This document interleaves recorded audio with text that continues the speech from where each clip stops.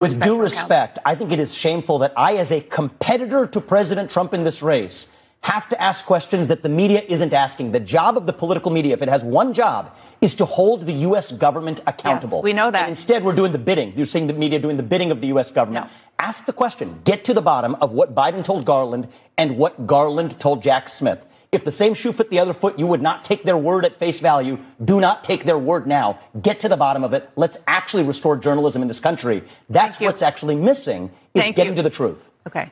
Thank you for that. We are absolutely asking these questions. Good. You suck at doing your job, Dana Bash. What's up, guys? This is Matt from American Patriot News.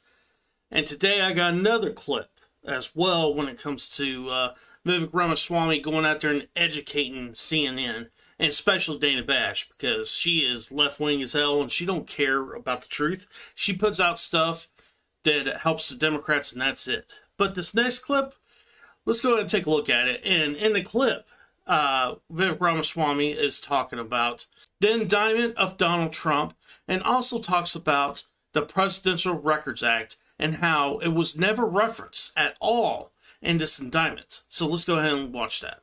There are a few things that are just different about the presidency, and we have to accept that we have this as law in this country, Dana. And if you don't like the law, we should change the law. But the law says there's a Presidential Records Act that specifically gives U.S. presidents jurisdiction and authority over deciding what is and isn't a presidential record. And executive orders bind the rest of the country. That's the classification scheme. They don't bind the U.S. president. Again, these are questions for the courts. So I'm not substituting my opinion for the judgment of the court. Right. But I'm saying the fact that those distinctions did not even appear in this indictment, to me, reek of politicization, which is why I am deeply skeptical of the face value claim that the White House wasn't involved. That's what I want to get to the bottom of. That's what I love about Vivek Ramaswamy. He goes out there and just says the things he has on his mind out loud. So most of us will keep it to ourselves, but he just says it. He's a lot like Donald Trump in that way. And the thing is, the question he's asking about how much is Biden involved in this, in the Biden administration?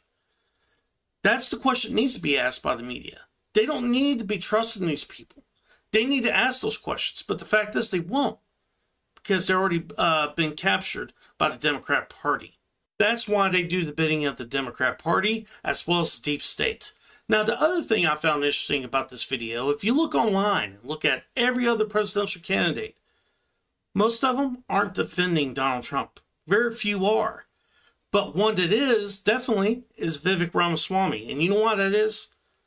Because he has integrity. That's why he's doing it. He knows what's right and wrong, and he is following his gut and doing the right thing in his opinion. Not only that, he's friends with Donald Trump. Yeah, he's running against him, but he's still friends with Donald Trump, and he thinks the world of him. And that's why he's going out there and defending him. And we really appreciate you guys watching American Patriot News. Peace.